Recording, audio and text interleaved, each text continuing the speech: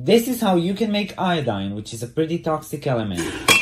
We use sulfuric acid and potassium iodide to make this scary purple gas of iodine. Also, if you see this on your For You page, please let me know and follow me to see crazy experiments.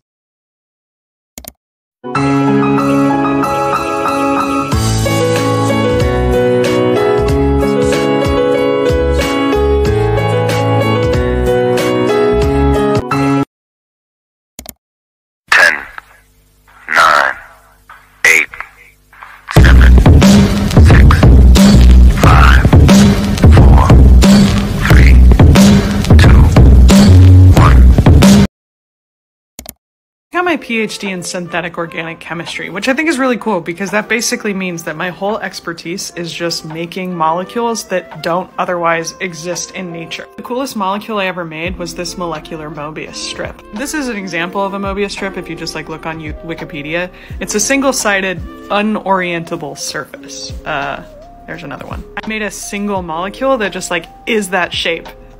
Oh, there she is again.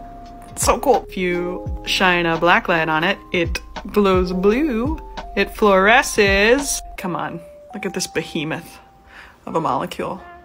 In my final defense, one of my committee members told me it reminded him of Dr. Seuss.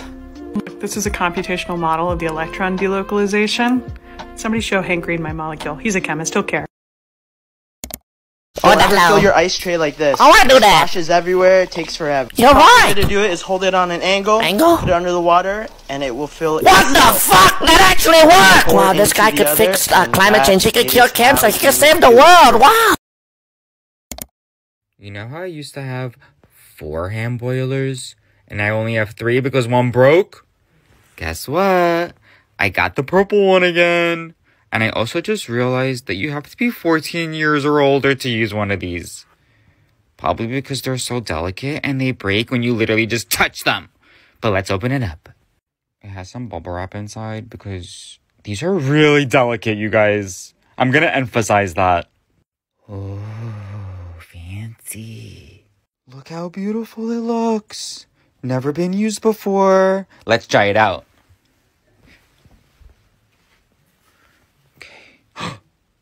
Oh my gosh, it's perfect!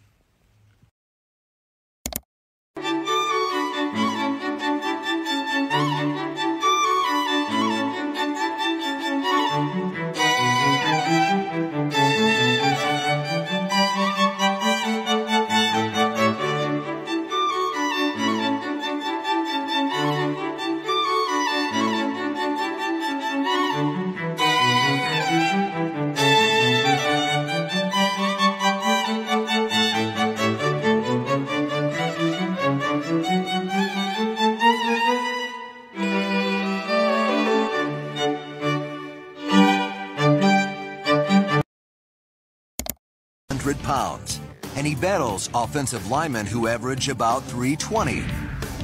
So our 160-pound lab rat is clearly in way over his head.